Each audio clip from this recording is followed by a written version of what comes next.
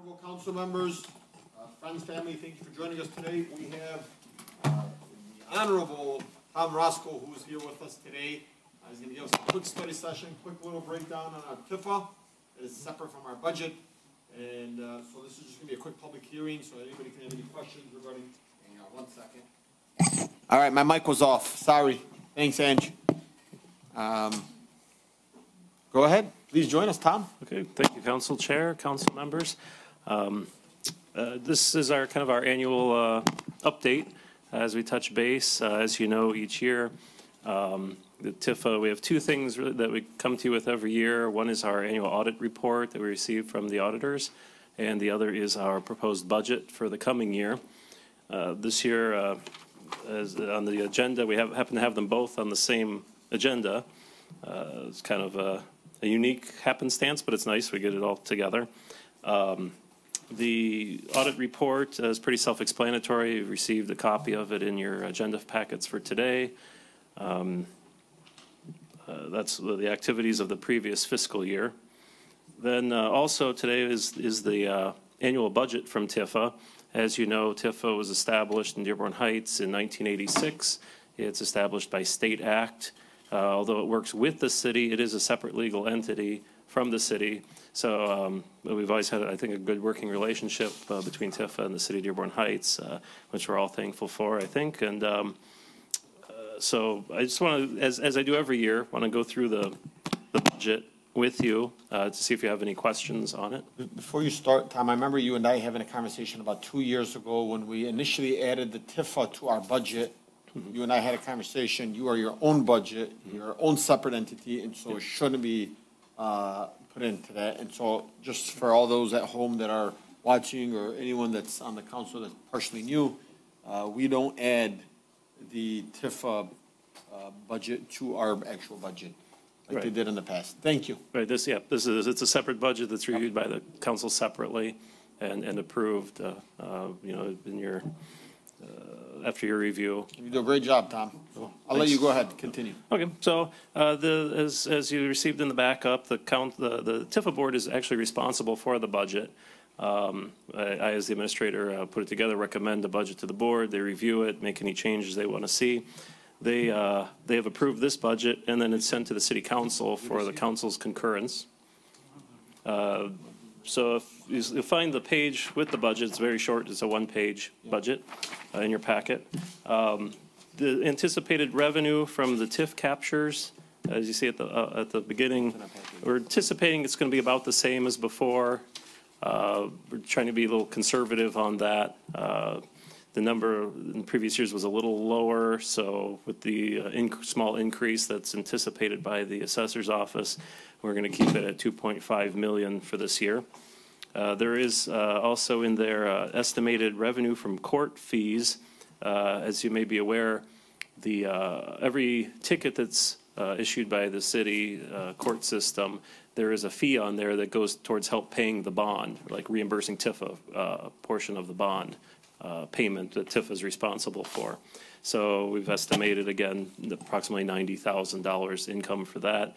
That's something, we kind of base it on previous numbers. You don't know how many tickets they're going to write or not write, so it's just kind of a best guess. And then you'll see there fund balance appropriation. That's money from our savings, basically, that we have from our fund balance that we would anticipate using this year. And I'll get into that in the expenses below that. So I'm on revenue. Is there any questions on revenue anybody might have? Or no? Okay. So I'll move on then the expenses.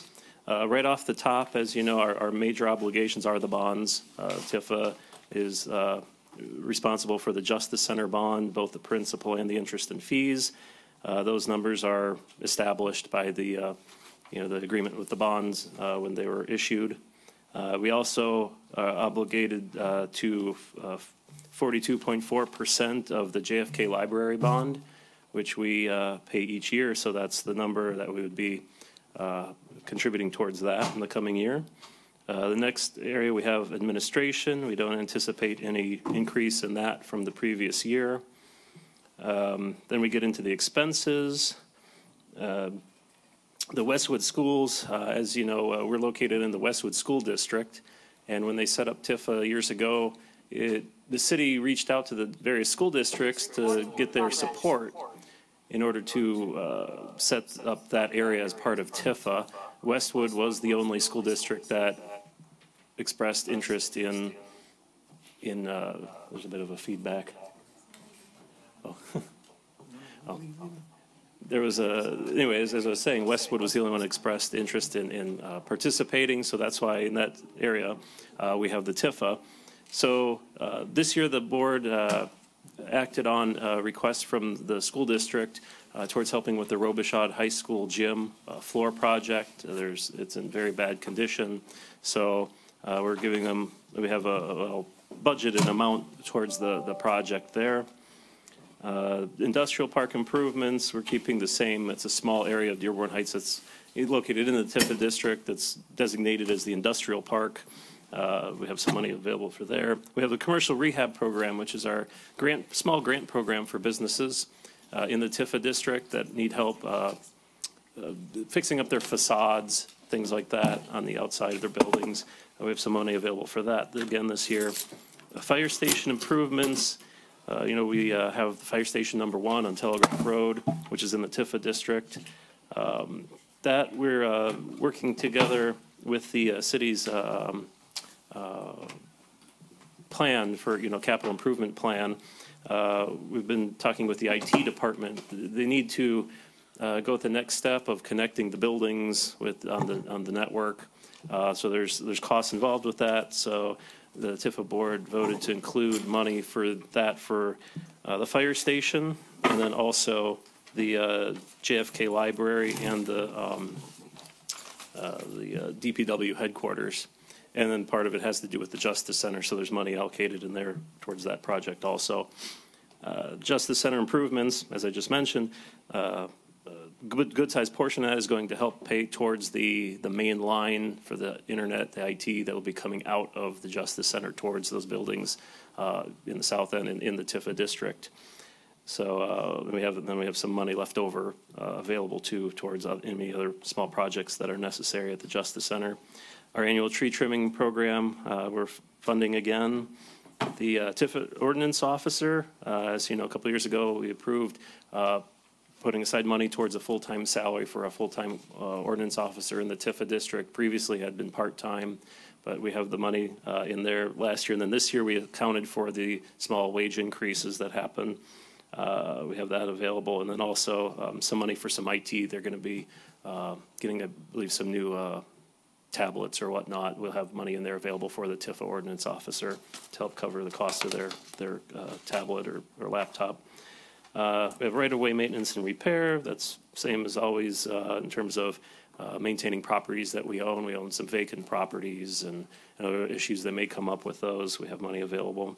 Daily Park improvements. We are hoping to see some improvements at Daily Park. The board approved a considerable increase in that line item to be able to put some money into increasing the facilities and recreation opportunities there at Daily Park.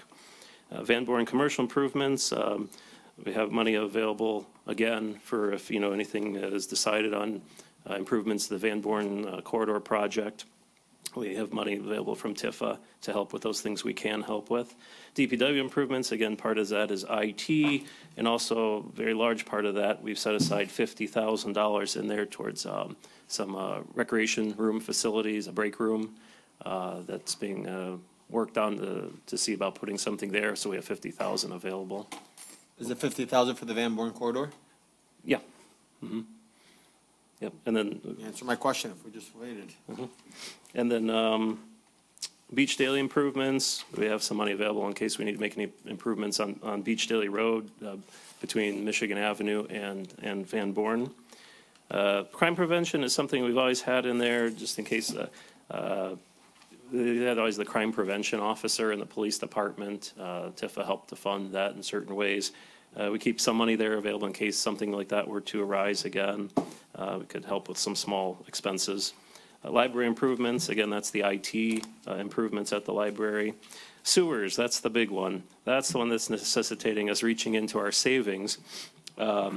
As you recall, last year we had appropriated $1.5 million to go towards that combined sewer project that needs to be done.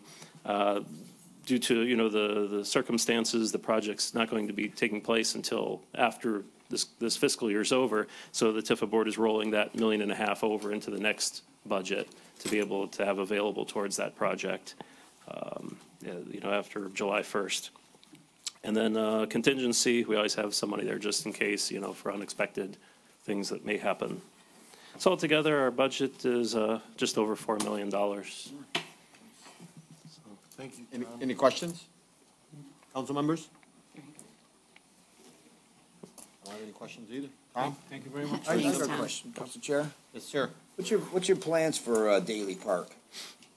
Well, hopefully to see some improved facilities there. We're talking with the Parks Director to find out what, you know, can be done there, what's, you know, in her vision, you know, from the Parks Department and whatnot. So we're trying to coordinate, to try to get as much as we can, coordinating with grants that are available out there. So we can pick up part of, you know, the match or whatever to be able to maximize what we can put into the park. You know, ideally we'd like to see, you know, extra recreation equipment, you know, hopefully maybe some upgraded equipment for ADA and special needs and things like that. But, you know, we kind of rely on the experts for that. We put some money aside and work out what can be done. Nothing specific? Not yet. Another question I have is, you mentioned the money for the break room. Uh-huh. And that was for the DPW? Yep. Because I was there about a week ago, and I took pictures of it. I can pass around, but their break room is right out in the middle, not in the middle, but where the trucks are parked, and birds get into that area, and there's bird poop out on their microwave. Oh, wow. Bird poop on the chairs that they sit in, because the birds get in there and they roost up above in the beams, and it was terrible. Yeah.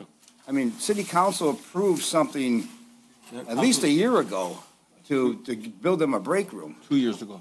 Yeah, and nothing's happened since then. And I don't know if that money's still available to go along with your money, or we could use our money that we approved, and you can use that 50,000 someplace else. But I think that's something that the city council should look into, because that money was approved for a break room for the DPW or the DPW department. Mr. Deeb, can you talk on that a little bit? What are we waiting on for this break room, guys?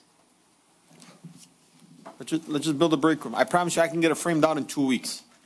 If you want me to hire my own people, I'll get it done in 2 weeks. Councilman Wenzel, you're right. It was approved. There wasn't enough money. So when we brought in 2 contractors, 3 actually, for a walkthrough, the budget numbers we received were 3 times our budget. So that's why it wasn't built. And it wasn't 1, they wanted 2. So if you actually saw the area that was open where the tires track used to be, so they wanted a separate track, a separate room for the mechanics from the water people. So it became 2 rooms. I'm arguing that 1 room should be large enough for both, but that's not what the walkthrough. We actually went on the walkthrough with the contractor. So if you add this and you separate the area and to block the birds from going in and put a separate air conditioning system in, yeah, the cost will go up quite a bit. So I'm arguing now. Yes, sir. I don't mean to interrupt you. Bring it to us. Inform us. Tell the council that, hey, we've received this bid, it's too expensive. What do you guys want to do? Not just kick the can down the road. The budget was set from the prior year. We can amend the budget to fluid the document. Ask Okay. former Councilman Muscat. I'm working with this gentleman on sources so that we can augment what we have and use his money to do 1 large.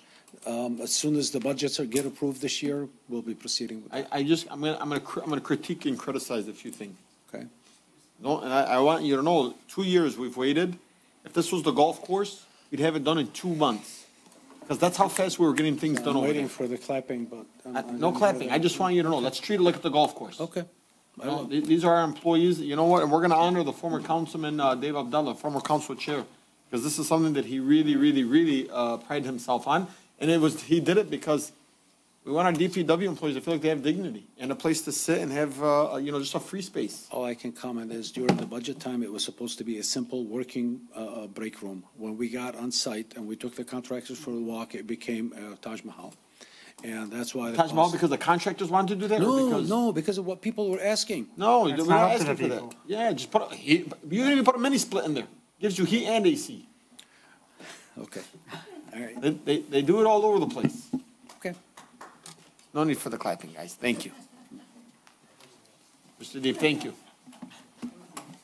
Can we stay on top of that? And if we can, maybe it seems like we need to bump that budget up a little bit for, that break room. I don't know, maybe we can move some money around?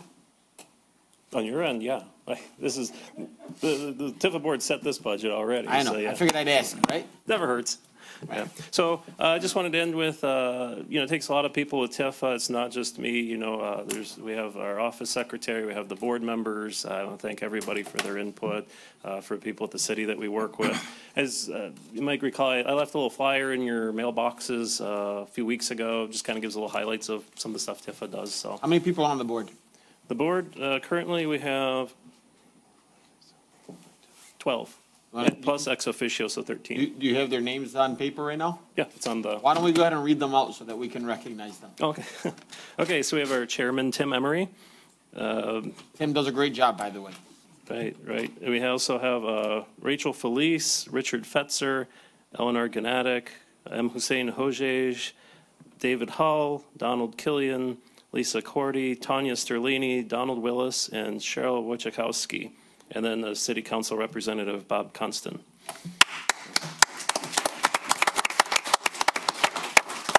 And I should mention too, just recently we were notified, unfortunately, the passing of one of our board members, Mr. William Davis. He used to come to the meetings just a couple months ago. He passed away. So Why don't we do a moment of silence for Mr. Davis?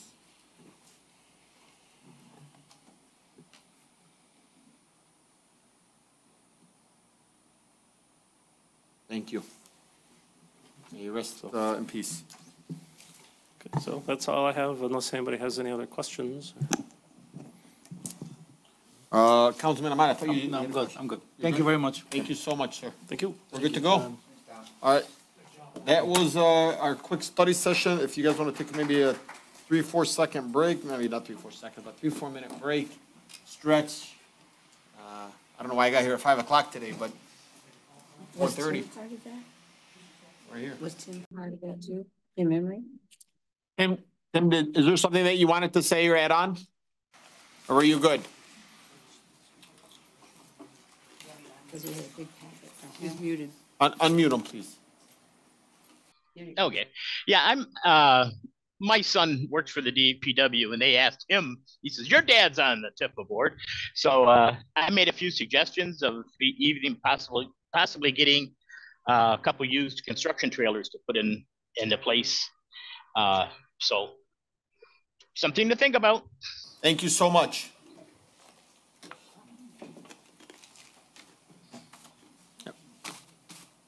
Councilwoman Breyer, anything else? That's all. Thank you.